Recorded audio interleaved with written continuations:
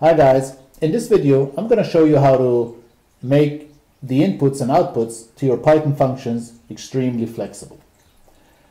Let's look at a typical function. A typical function is like a black box.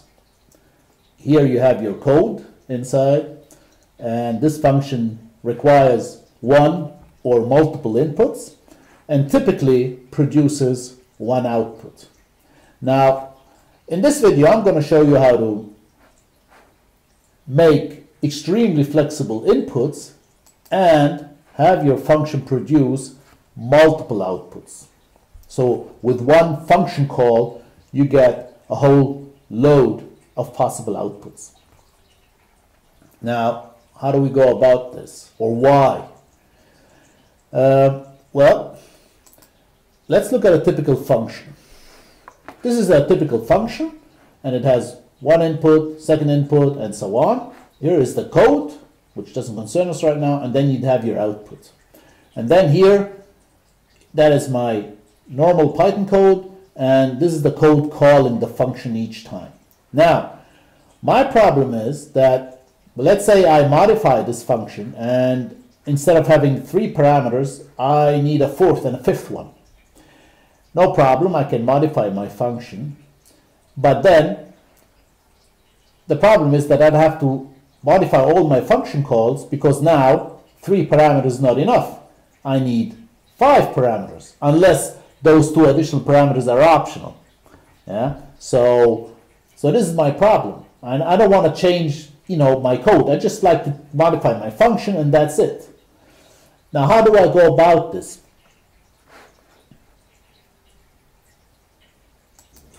Well, one way in Python is to render your inputs and outputs to lists or tuples. So instead of having multiple outputs,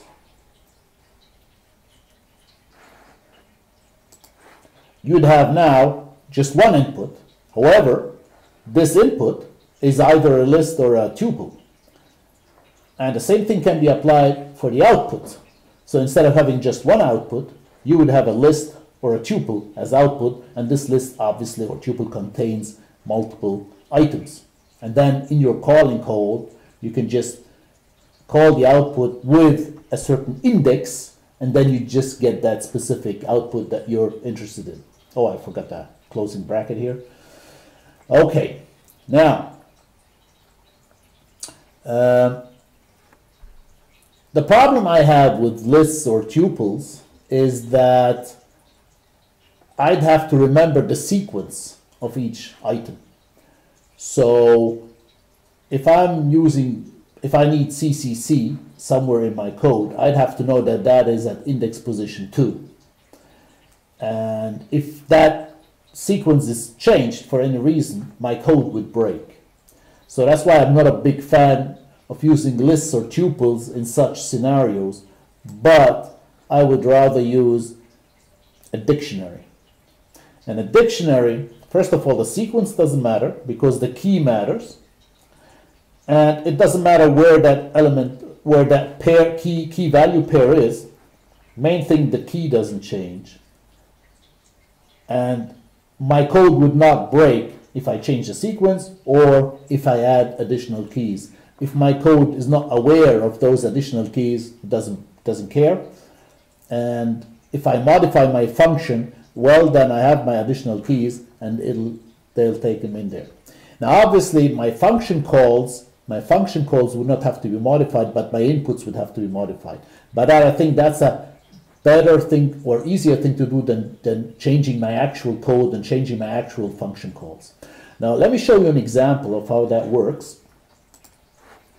Here I have a function called calculateAge, which basically calculates the age of somebody, and all it needs is the birth date. Now, it just takes one input. And the input, if you see here, that's the function call. First of all, that's the function call here. And the input, my birth date, is a dictionary containing 3 things: month, day, and year. And I can, in future, I can add further keys, for instance, hour, minute, and so on. So I have just have one input, albeit a dictionary. And then lots of stuff happens here. And then here you could see my output. I have created a dictionary.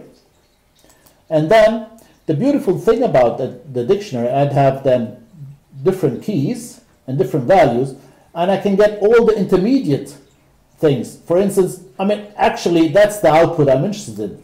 But you know what? I might be interested, and that's always a nice debugging feature. I would be interested in knowing those in-between values sometimes, just to see if these are also calculated correctly, or if there's an error. Or if you're looking for an error, with this kind of outputs, you can exactly see all the in-between steps that functions undergoing to produce the ultimate point of the whole function.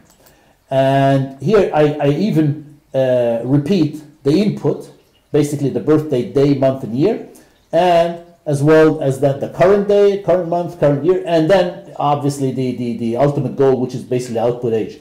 And if I can now, if I need to know my output or my age, I just go and create a dictionary, have my inputs, and then my age, then I would just call the function with that input and then just print the output age. And if we try that thing out, let me save that and run it. Okay, so there you go. Let me just fix that window. So here I'd have like 32. That's the age that I'm interested in. And obviously, if I take that key away and just print my age, now I'm printing the whole dictionary, the whole output. Let me save that and run it again. And now you see that's the whole output. So I can see everything what that function is. Let me just make that.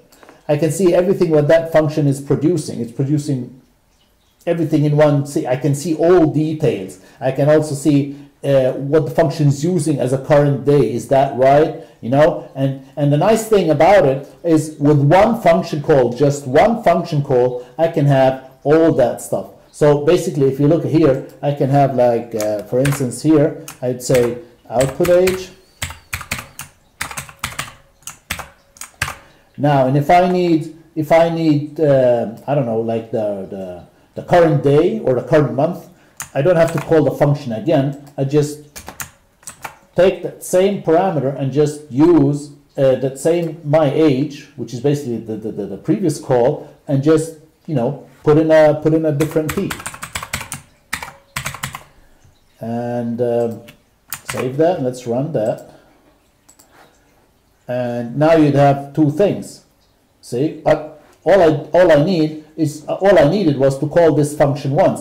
And especially for functions which do require some time, I don't know, calling a database or going through certain loads of data, it is helpful if you can call this function once and get all sorts of outputs of that function. And in contrast to lists and tuples, a dictionary is much more flexible because you can always add new keys. I don't have to remember the sequence of it. And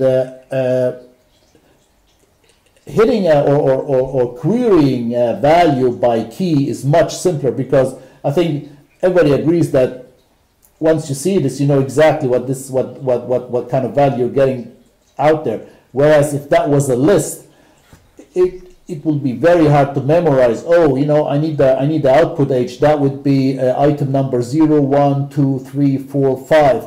Yeah, 5 today. And if further elements arrive, you know, if further elements are added to the output, who knows? Maybe output age slides down to element 7 or 9. You know, so that makes things very complex with lists and tuples. Whereas with a dictionary, be it as input or output, is very, very simple. And here you can see if I now add a further key, let's say hour, and you know, put in some random hour. That's my birth hour. Save that and run. The code doesn't care. Okay, the code doesn't care. See? So I hope that trick was useful for you. If you got any more suggestions and any other tricks or comments to this trick, just feel free to use the comments below. And I'll see you in the next video.